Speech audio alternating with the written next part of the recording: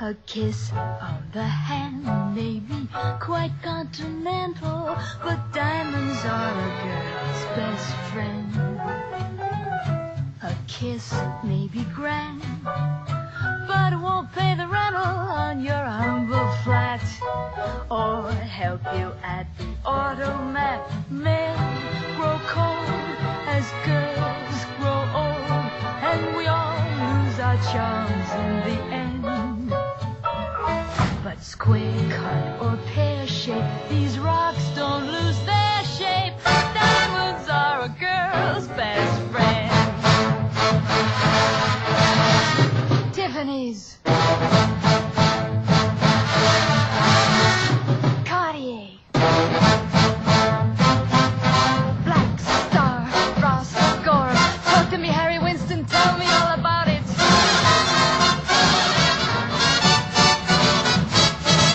There may come a time when a lass needs a lawyer, but diamonds are a girl's best friend. There may come a time when a hard-boiled employer thinks you're awful nice, but get that ice or else no dice. He's your guy when stocks are high, but beware when they start to descend. It's then that those louses go back to their spouses. Diamonds are a girl's best friend.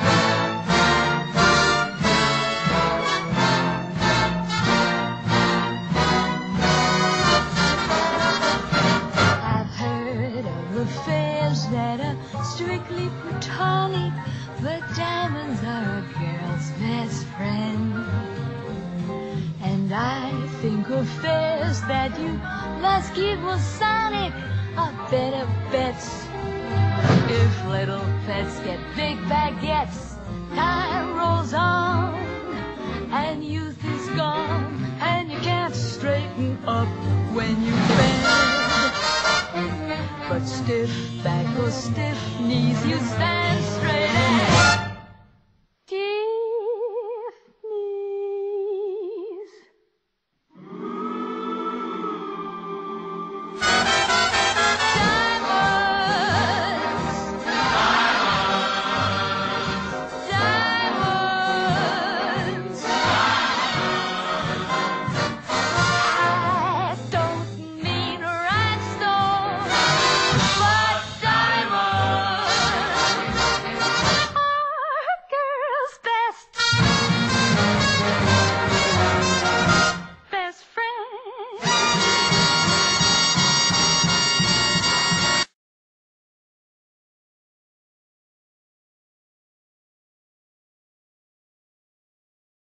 In the night of 21 to 22 of March 1985, says Stefan, I woke up, and by instinct, went to my easel, starting to paint the vision of Marilyn Monroe I had had in my mind.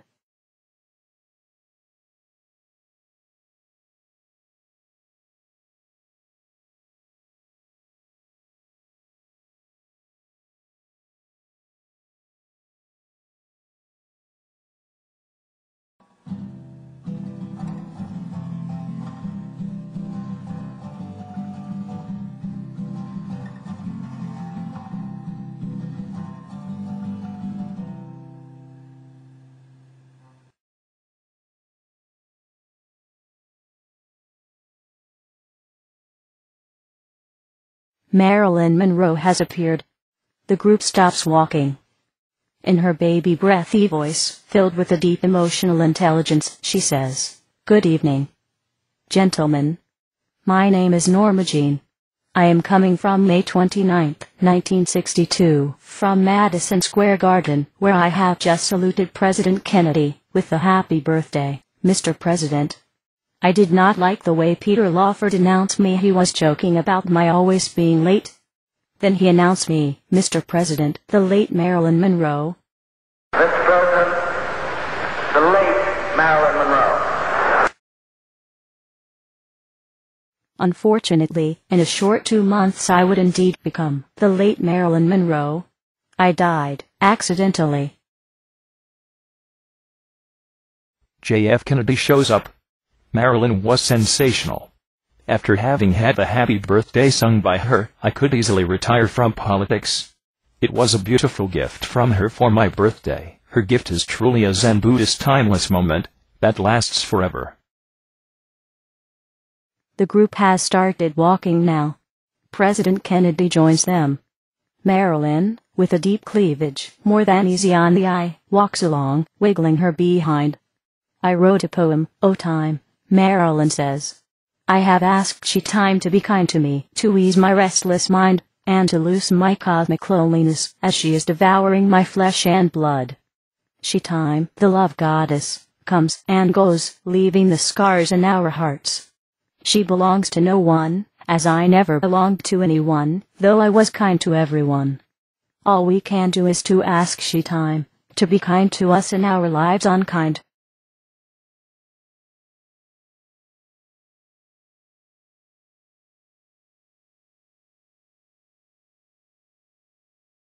After my death, I was ascended into an immortal woman. Code 9.